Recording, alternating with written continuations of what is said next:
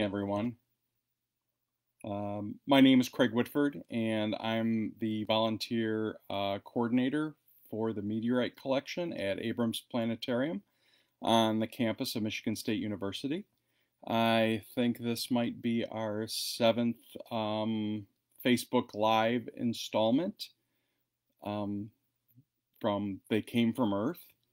And in this, we've shared with you a little bit of history about meteorites, how to identify meteorites, the different types of meteorites, just in handling space rocks.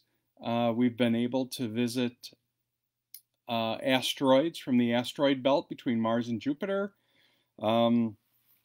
Mars, the Moon, the asteroid Vesta.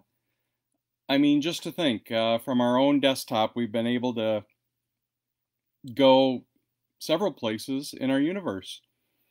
And just a word before we really do get started is today's a historic day for NASA, for SpaceX, in launching 2 astronauts from the United States for the first time since the shuttle missions ended 10 or 11 years ago. So it's quite a historic time. Be sure to share the event with your children, with your grandchildren. I think most newscasts are set to get started around 4:20. The launch is scheduled for 4:33 today. So a lot of firsts are happening today with this launch, and I don't think it's one you're going to want to miss. So have a look at that, and I'm sure we'll have something on the Abrams Planetarium Facebook page for you to take a look at. So today's event that we're going to share with you is a little bit different, something close to my heart. It's what got me started in all of this, and that is as a hobby in collecting space rocks. And so I thought I'd review with you some of the things you can look for if you decide to create your own collection, and how to create a collection, which ways do you want to go, and most generally, a collection starts with somebody giving you your first space rock.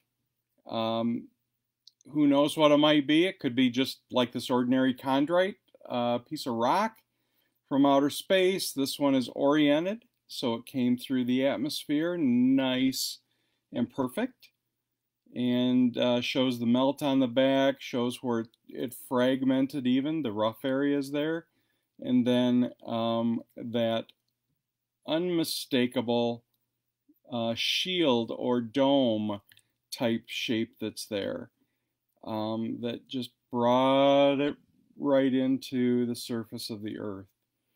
So, so you might only have a single space rock, but boy, there's a lot you can do with it. There's so many studies out there, whether it's an iron or a stone or a palisite or a moon rock, whatever it may be.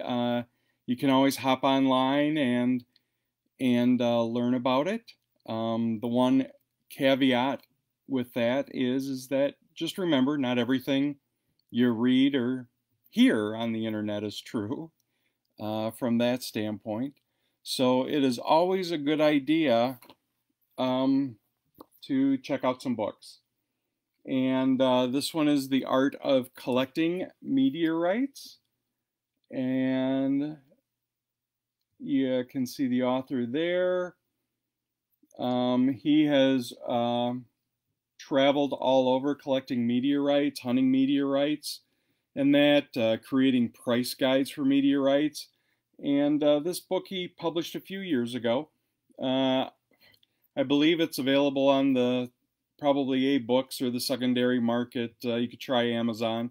The Art of Collecting Meteorites, and it'll take you through a lot with some great stories included, as always. And as you can see, it's a pretty good sized book. It's 220 some odd pages, so with an index and everything. Another book that's an easy one to get into is What's So Mysterious About Meteorites by Richard and Dorothy Norton there. And this is produced by Mountain Press. See that? This one is 92 pages, but it is absolutely filled with all kinds of information. Another one to check out. A couple I shared with you at the beginning. Rocks from Space by Richard Norton. This is the second edition. Again, you have to go to the secondary market to find it. But very inexpensive book and a great book to get you started about learning about meteorites. Hold on just a second. There we go. A brief book by National Geographic Kids is on meteors, and this is brief, but it answers a lot of questions, a lot of photos, things like that, and very inexpensive. And then a book that we also talked about early on and had a segment on was On the Trail of Stardust by John Larson. John's got a new book that's just coming out, should be available anytime. And this is one about finding meteorites in your own backyard. And this could be off your roofs, your downspouts, your gutters, everything. And he gives you a virtual step-by-step walk through finding these very micrometeorites. I know my granddaughter, who lives in Mississippi, is giving this a try. So, and I'm giving this a try as well for our new exhibit at Abrams Planetarium. And we'll have much more on this coming in the future from the planetarium. Maybe even some outdoor activities. Wouldn't that be fun? Huh? Get us all out of the house again? Whoa, that'd be great. So those are some books that might light your fire into a new collection, or just starting a collection and doing that. And I'll tell you what, as you've seen on this program, that it's not so much the size of the meteorite that counts, okay? This would be called a micro, and a lot of people collect just micros of falls and finds and things like that. And this one comes with its own specimen card right out of France. Right there, it's Dravel. This one hit a clay-tiled roof in France. And so I even have pieces of the roof tile that go along with this. But most generally, any respectable dealer that's in the business or collector will have their own specimen cards. It'll give you the name of the meteorite, which is usually the town or location in which it fell, the country in which it fell, the day it fell, sometimes the time, how it's classified. This one, as you can see, is an H chondrite right there. And it will also include the total weight of the fall, so that you can see from this tiny little speck came from 7.5 kilograms, so 15 pounds of a meteorite.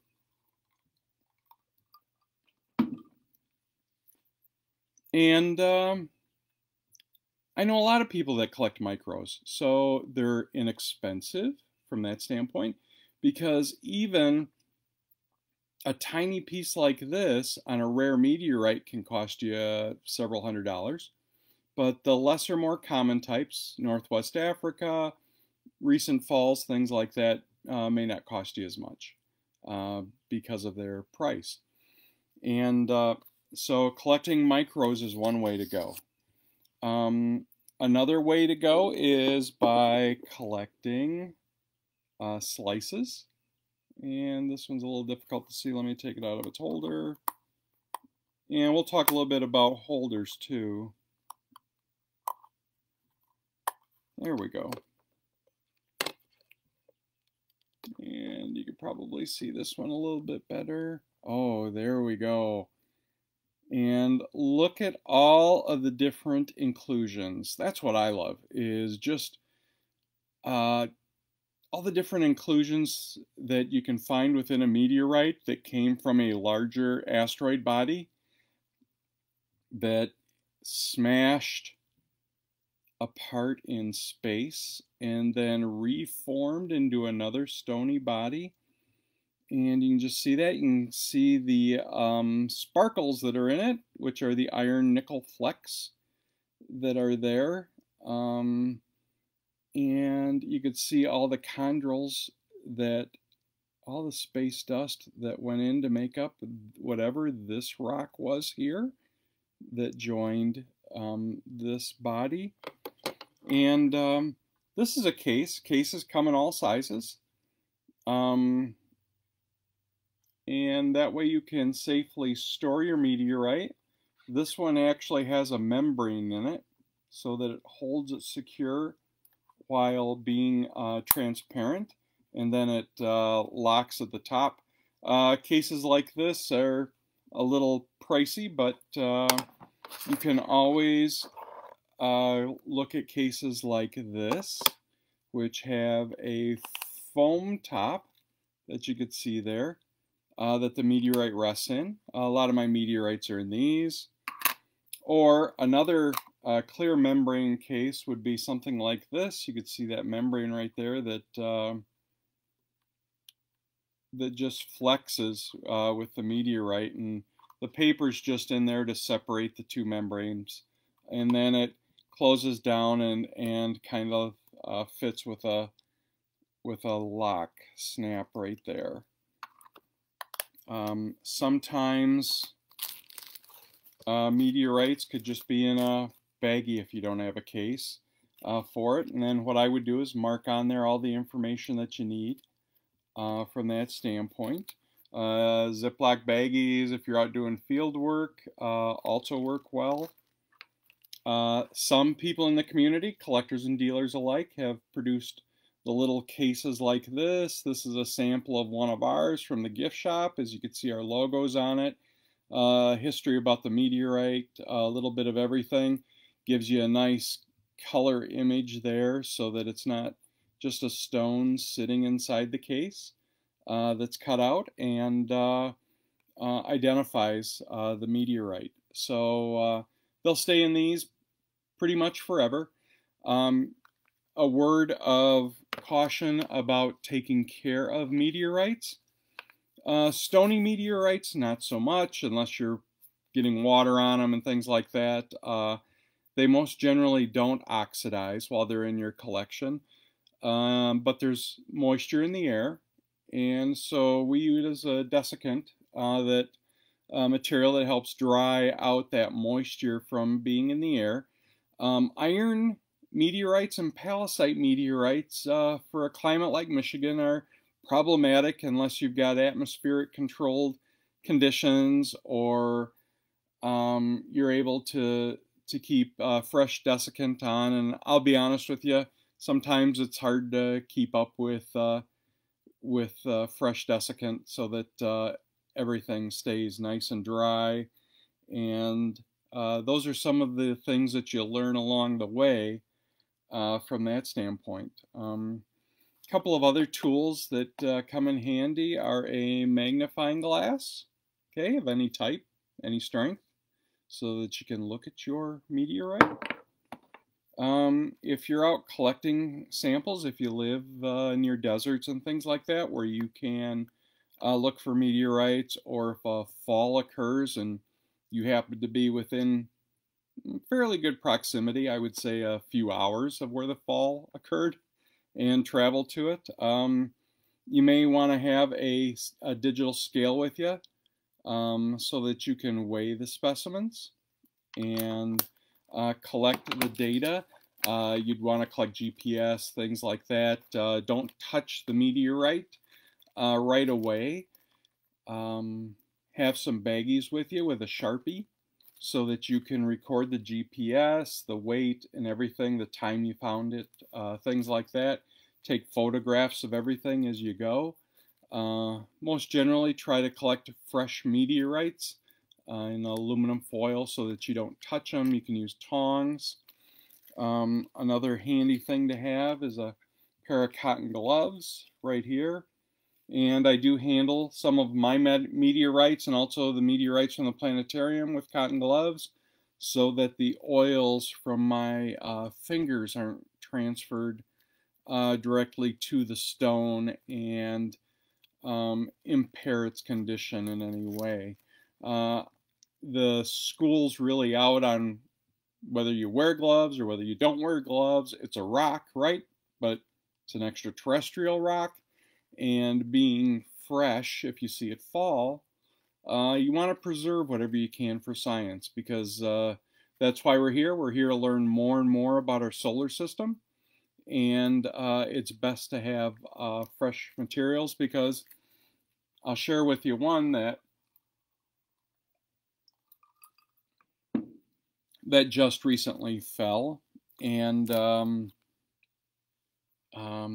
the day it fell, a lot of the material was picked up by people in the area, but a day later it rained, and so any rocks that were out there during the rains have already started to oxidize and have terrestrial elements attached or in their fractures and things like that, because even in the Sahara with a fresh fall, as the sands blow, it tends to fill those cracks and start to break them open. And any moisture at all will start to have an impact on the material inside. Another thing we can talk about here is this is a small piece of the meteorite that damaged the mailbox in Claxton, Georgia in 1984 on December 10th. It's a special meteorite for me, my birthday meteorite. No, I wasn't born in 1984, but it is December 10th.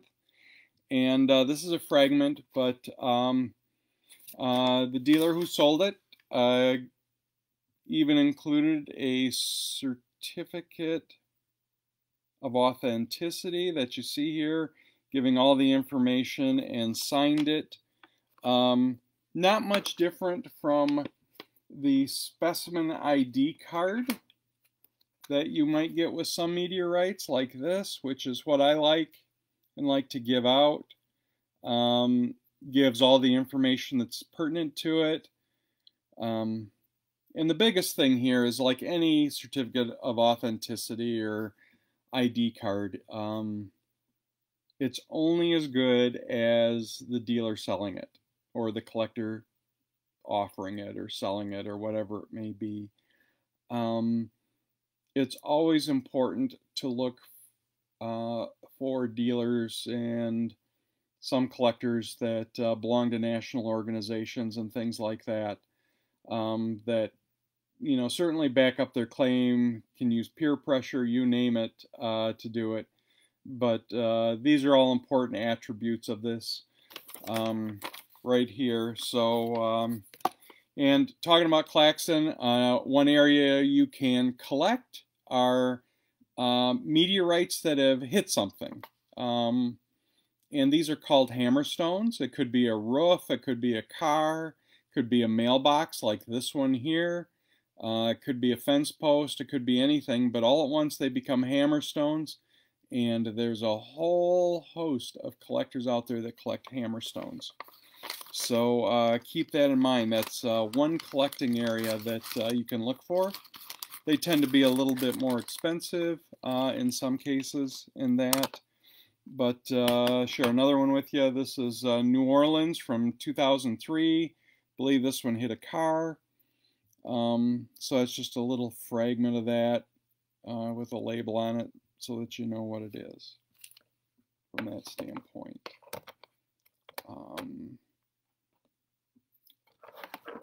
Usually, let's see, I'm just looking for a couple of things here. Sometimes when you have a major event, a meteorite impact in the United States or around the world, there are dealers out there that will create these little boxes. And that way they include items that were damaged by the meteorite. Could be roofing materials. It could be, this is part of a blinds here, a piece of wood that came through. This little piece here is a fragment of the meteorite. This is a photograph that shows all the drywall that was damaged in the house that you could see, and the blinds and that. And on the back, they've well identified what each of the pieces is and where they came from, and they have numbered this one as kind of a limited edition type thing. And this came from the stone that hit the Garza residence in Chicago, so in the Chicago area. So kind of a neat little thing, easy to display and things like that. A unique area of collecting. There aren't too many meteorites available from it, but are those meteorites that are found in Antarctica right there. And this is an ordinary chondrite, as you can see there. This one was found in 1976 on Alon Hills, and so it has the ALH prefix, the year it was found, 76, and this was the third meteorite found during that season, and that's how they number those. And this is a slice. You could see the oxidation that has taken place. Antarctica is a pretty dry climate, but these made their way onto the market in the early years because exploring Antarctica for meteorites, I believe, started around 1975 or so. And so this is among the first. You were able to publicly own these at the time. And a little talk about ownership, I guess, is if you're out on somebody's property and there's been a meteorite fall or something, you're going to want to get permission to hunt their property, to actually go out on it and search for space rocks. You're going to want to make an agreement with them, perhaps that either anything you find you get to completely keep, or perhaps share on a 50-50 basis with the owner. And most generally, things like that, when you share with the owner either on the value or the number of stones you found or something like that, the owner's more apt to let you go out on their property. Now, if he's got 80 people out on his property, it becomes a little bit more difficult. But let's say you're out in the Nevada desert or something like that, and or let's say you're in Chile and you're out on the Chilean desert. Be mindful of the rocks you find and everything, and check for any laws. Some countries have completely banned the export of meteorites. Any meteorites you find belong to the government. You may, on others, have to get export permits, which take additional time and may take months for you to actually get your meteorites by mail. So be sure to check with any of the laws. The Department of Land Management also has restrictions. Dealers basically can't sell any meteorites that they may find on the property. And it looks like I dropped out here. Let's see, are we here?